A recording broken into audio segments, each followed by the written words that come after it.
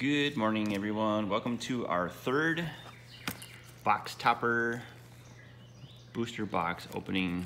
We are still in space today. We looked at Ikoria, Space Godzillas.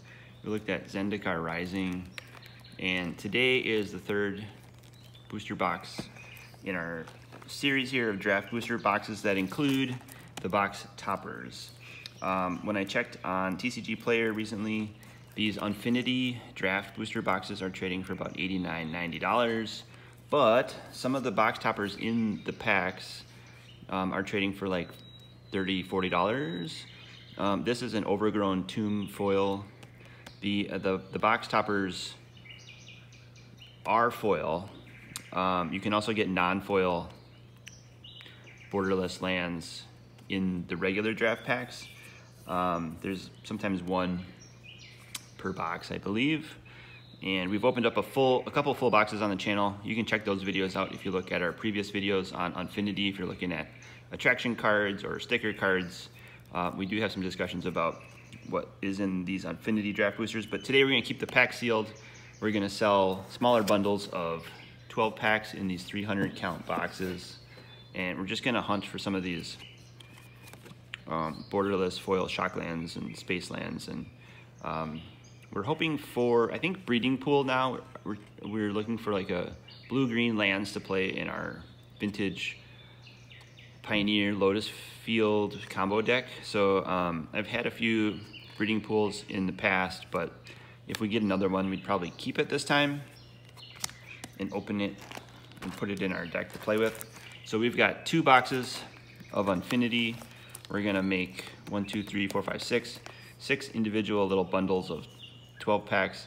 These packs only have 14 cards in them. I think it's because Wizards stuck an extra sticker card in there and they're not really counting the sticker card as a playable card. So you still get like 15 cards in the box, in each of the packs, and there's 36 packs in the box. And they've definitely upped the box topper game. So in the Ikoria boxes, they just had the loose pack wrapper on the top. Those were getting wrecked in some of the packages. In Zendikar Rising, they put a little cardboard strap on the top to keep that box topper pack in place.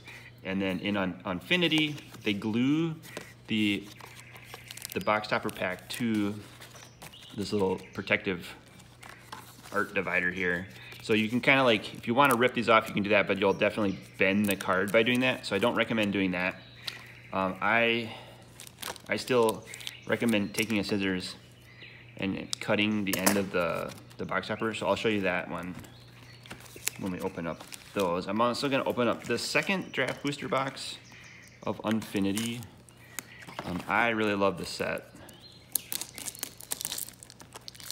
but we opened up several, maybe 3 or 4 boxes on the channel, made some play sets of commons and uncommon cards, and we collected the sticker cards, we collected some of the attractions, but nothing else too crazy in the set. Saw in Half is the best regular card in the set, which you can also play in regular Magic, Modern Magic. So there's our second box topper.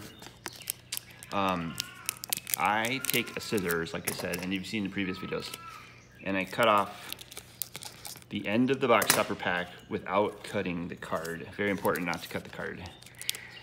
And then it comes out just like that. So then there's the back of the card. So we're hoping for, what do we want to get? We want to get like Godless Shrine. We want to get Breeding Pool for our deck, but there's also Steam Vents, I think, is in here. Scalding Tarn, maybe not Scalding Tarn, but let's see what we get here. Blood Crypt. Okay, that's actually probably one of the better cards in the set. For some reason, there's a lot of printing errors. This one's shifted to the right. You can almost see like part of the next card border on the left, but the border on the left is much thinner than the right. But Blood Crypt, definitely one of the best cards in the set, so this is probably $30, $40. Like I said, if you buy an entire box for $90 and you can trade the box topper foil for $40, then you really only pay about $50 for the booster packs. So you can just sell those without having to open those and then pass the value on to the next customer. So this is a swamp mountain land, also known as like a Badlands. And as Blood Crypt enters the battlefield, you may pay 2 life. If you don't, it enters the battlefield tapped. So Painlands. All right, now the second booster box topper pack. We'll clip the top there. We'll open this one for you today. And then this will be the last box topper video in this series. Just the 6 box toppers that we've opened up. Also shifted over here to that side. Probably not gonna be another Blood Crypt, but Sacred Foundry, that's pretty good too. This is a Mountain Plains, very similar to a Plateau in vintage old school Magic. And as Sacred Foundry enters the battlefield, you may pay 2 life. If you don't, it enters the battlefield tapped. That is a rare foil. So we have these 3 foil lands from Unfinity. We'll probably trade those to get some of the return on the box prices, and then we'll just make 6 bundles of 12 packs. Like I said, these are printed in the United States. The packs are nice, tight fitting. They contain 14 Unfinity cards. Some are only playable in Unfinity like casual formats.